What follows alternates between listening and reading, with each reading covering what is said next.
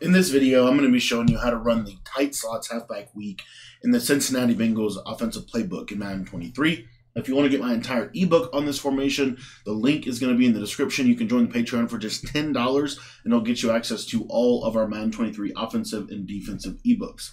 Tight slots halfback week is the predominant best offense in Madden. Most pros would agree that this is the #1 offense right now in the competitive circuit.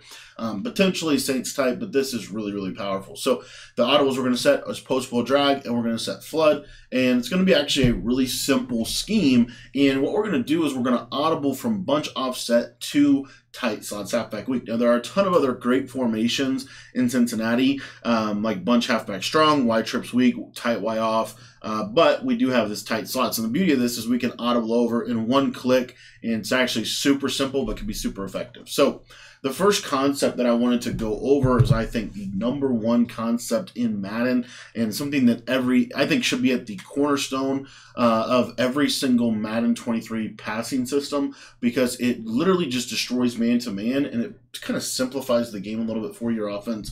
It's going to beat man well. It's going to beat the blitz well. It will beat zone as well, but its primary purpose is to beat man. So we're going to go to post will drag or mesh spot, and I'll show you how to run both of them. But we're going to go to one of these two plays, and we're going to basically run a slant post concept. So the first way we're going to run it is this mesh spot setup, where we're going to out route the tight end. We're going to slant the slot receiver, Christian Kirk. We're going to flat the left side receiver. I like to then smart route that post route. I do think it does help it significantly. If you are first down and 10 or less, if you're first down and 10 or more, you don't need to do that. But what you're going to see here is this is one of the best man beaters in the game. Now, the thing about tight slots halfback week, which I don't know quite how to put my finger on this, but it seems like the routes run cleaner from this formation. That's one of the reasons I think a lot of people like this so much, is because the routes, they just run really, really, really well. And it just makes it so that they get to where they're going quicker. That's just my opinion. But I do think that they do run their routes just a little bit better than they do out of other formations. Now, you'll see here this post route in the middle of the field. You've got to throw that a little bit earlier than I did, and you might not want to freeform it. But basically, that post route in the middle of the field is going to be pretty good if they don't have any safety help over the top, if they use the slant.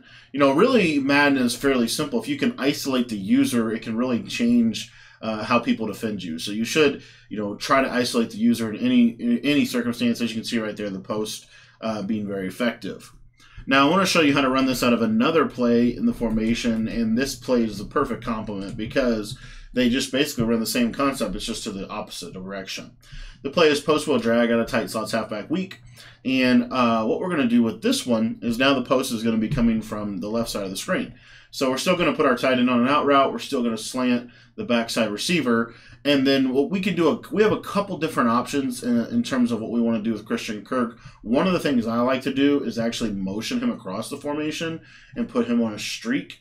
And then put the running back on like a table route or some type of out route. I think this is the best setup because it gives you a clear out route against zone coverage. But you'll see here this post, super effective over the middle of the field. And then you have the slant if the user decides that they want to guard the post. So you're basically just reading the user in the middle of the field. And based off the decision that the user makes, you're going to then want to throw either your slant route or your post route. So fairly simple read progression if you think about it. Again, you're looking post, no, okay, I want to throw the slant. You see how the slant kind of runs right underneath the post in a nice, concise pattern. Now, I want to show you how this play works against different zone coverages as well. So I'm going to go to cover 4. Most of the time when people do want to run cover 4, they are going to run some sort of hard flat system, typically speaking. They're going to run some sort of like a hard flat out of a cover 4. So what that's going to do is it is going to take away your tight end or your flats on both sides, but your slant is going to be wide open, as you can see right there. Open to the sideline, super simple, easy read over to the left side.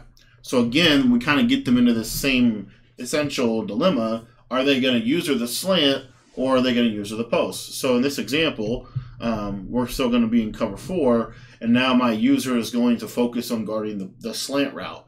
You'll notice that when he goes to the slant, it's going to leave a void in the deep intermediate area of the field for that post route right over there. As you can see, that post route was running open over the middle. And I'll show it to you one more time.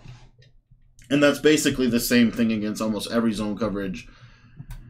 Almost every zone coverage in the game. So like in cover 3, it's the same basic thing, because the yellow zones, the reason the post is really valuable is because the yellow zones don't run underneath the post, or they can't drift to the post. The post gets to a spot on the field that is really hard to use. Or as you see right there, you just want to ag it, and as you can see, super effective against zone coverage. Now I'll show you one more coverage real quick, and that's match coverage. Match coverage is actually making a resurgence. A lot of people are running match coverage at a 3-3 cub, which I actually think is a great coverage to run, in my opinion. But match does have its fair share of difficulties. So another setup you could do, we didn't get into this yet, but you could run this out of mesh spot if you want to have a clear out streak. I do think clear out streaks are helpful. And then what you can do with your running back here is just put him on an out route. Just put him on something simple. You could even just block him, okay? But anyway, here's match coverage. You'll notice the post route just cooks it over the middle of the field. And so again, that user that was running with the slant, that's the middle linebacker. So if the middle linebacker is their user has to either choose again based off the slant or the post. I want to thank you for watching the video, and if you want to get my entire Tight Slots offensive ebook, make sure you join the Patreon. The link is down in the description of the video.